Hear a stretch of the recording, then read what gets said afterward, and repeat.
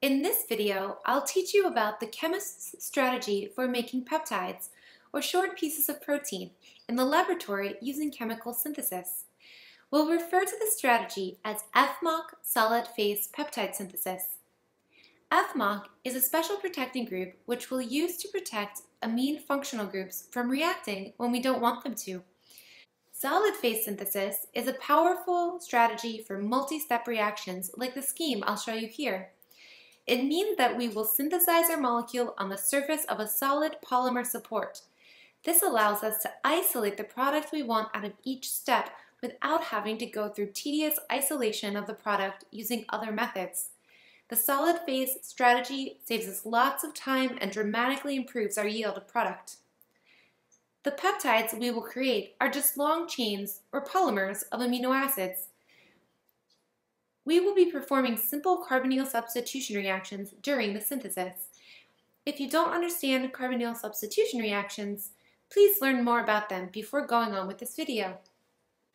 There are many options to choose from when selecting the solid support for solid phase synthesis. A solid support is a plastic polymer functionalized with a linker molecule. These are often referred to as resins. I have chosen a resin commonly used in my own laboratory as an example. The polymer bead made of MBHA polymer is represented in cartoon form on my figure.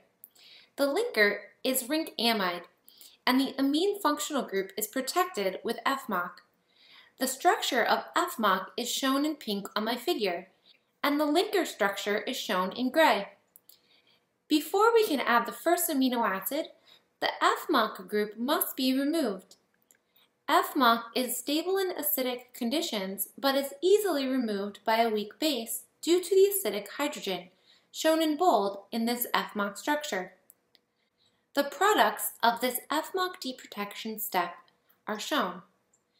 We use piperidine as the base for this deprotection reaction. The result is an unprotected or free amine, which can now undergo a coupling reaction with the carbonyl of an amino acid. All side products from the deprotection reaction can simply be rinsed away from the solid support before proceeding to the next step. The next step is a carbonyl substitution reaction where a new amide bond will be formed between the free amine of the linker and the free carbonyl of an amino acid. The amino acid used in this reaction must have a protected amine. Fmoc is used as the amine protecting group. The carboxylate here is not very reactive. Thus, the carbonyl is activated using a coupling reagent. In this figure, I am showing the coupling reagent HCTU. Coupling reagents activate the carbonyl for substitutions by converting the anionic oxygen into an acceptable leaving group. Soluble side products of the coupling reaction are rinsed away and the amino acid is left covalently attached to the resin. To add a second amino acid, these steps are repeated.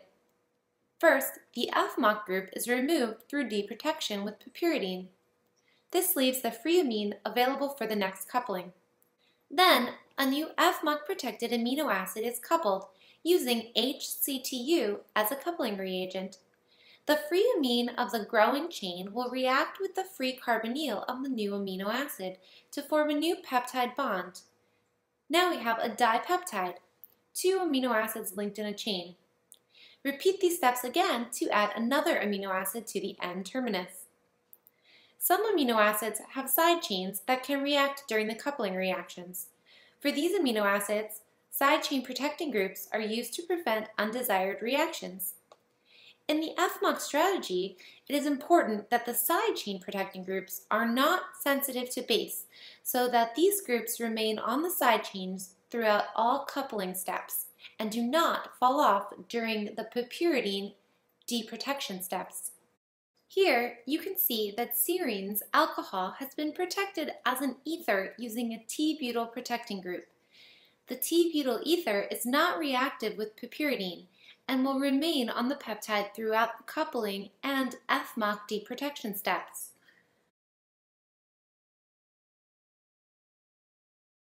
Histidine's imidazole side chain is another example. Here, the histidine imidazole is protected with a trityl group. After the peptide chain is complete, the final Fmoc should be removed and the N-terminus can be either left as a free amine or it can be capped with an acetyl group. To cleave the peptide from the resin and remove the side chain protecting groups, acid is used. TFA is a common cleaving reagent.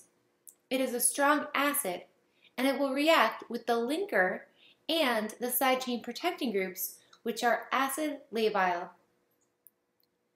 It is often used as a cocktail of TFA with water and carbocation scavengers like EDT and TIS. This reaction, left for 1 to 4 hours, will yield the free peptide with unprotected side chains. The free peptide is now in solution and can be washed away from the resin. However, it will also be mixed with other side products from this reaction. Recrystallization and chromatography are usually used to purify the final peptide from the products of side chain deprotection.